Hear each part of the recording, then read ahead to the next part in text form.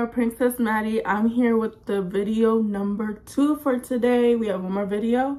This one's a little bit more shorter because it's really summed up really good. So we're gonna be Exiles, study of 1 Peter, and this is basically, how can I put it up? Okay, I can't really sum up what it's all about without looking at my notes. So you'll be able to know what it's about. Let me just get in this video before I embarrass myself. So I just want to start off quoting from James 1:26. Our calling is to bless, not to hurt.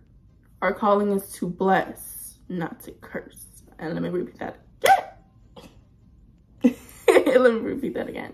Our calling is to bless, not to hurt. Our calling is to bless, not to curse. Okay, now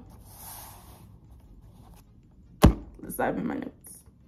So we're going to be in 1 Peter chapter 3. So go ahead and turn your Bibles to 1 Peter chapter 3. And the next video, you don't have to change your Bible because we're still going to be in chapter 3 of 1 Peter. So you're good. Okay, so the first point is to change your perspective. And I got that from 1 Peter 3:9. Not returning evil for evil or revealing for revealing. I hope I'm saying that right. Reviling, whatever. I hope I'm saying it right. But on the contrary, blessing, knowing that you were called to this, that you may inherit a blessing. So, like I was saying, respond to an insult with a kind gesture. We receive blessing from God, seeing our Christ-like behavior. God will bless you with good days. And then from verse 10, for he who would love life and see good days, let him refrain his tongue from evil and his lips from speaking deceit. So I want to say all that before I sum that all up. So changing your perspective really just means, you know, in our generation, especially my generation, like if someone's mean to you, you automatically have to pop off, or you automatically have to go off. You automatically have to threaten someone. And God's telling us to be a complete opposite. They want to be rude to you. Be like, oh, have a good day. Oh, God bless you. That's how you get blessings. Like, God will bless you with good days. And like, protect your tongue. Don't say curse words. Don't lie. Do the right thing. Tell the truth and make people feel good.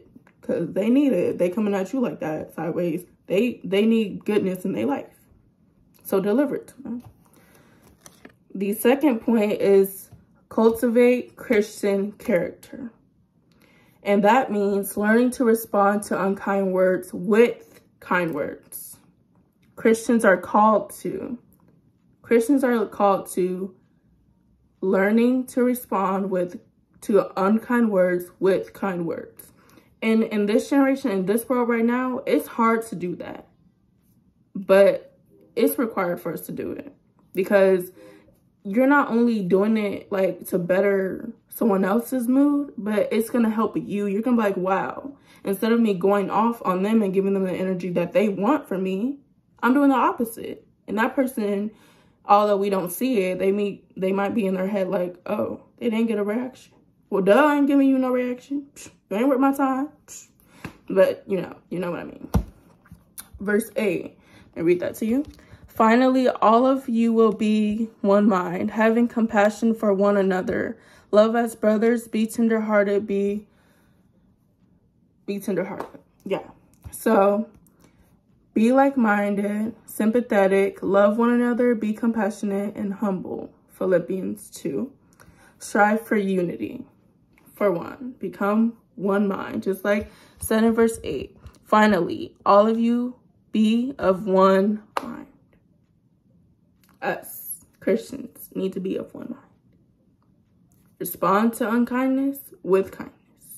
Like Selena Gomez said, I don't listen to her music, but I heard somebody say this. Kill him with kindness. Okay. And last, pursue peace. Pursue pursue peace. Verse 10, let's read again. For he who would love life and see good days, let him refrain his tongue from evil and his lips from speaking deceit. I'm going to keep reading. Let him turn away from evil and do good. Let him seek peace and pursue it. For the eyes of the Lord are on the righteous, and his ears are open to their prayers. But the face of the Lord is against those who do evil. So, and I'm going to close with this. So, but the face of the Lord is against those who are evil. So those who do evil things to you, what I just read, but the face of the Lord is against those who are evil. And before that, for the eyes of the Lord are on the righteous, and his ears are open to the righteous. The righteous prayer. Don't let a negative person get to you, babes. Because God's just like, babes, I'm supporting you. I got you. God just like, you disrespect my child. Child, are you okay? Is what God does every single day for us. So I'm going to prepare, do a little 5-minute get up and walk around and stretch my legs. And I will see y'all in the next video.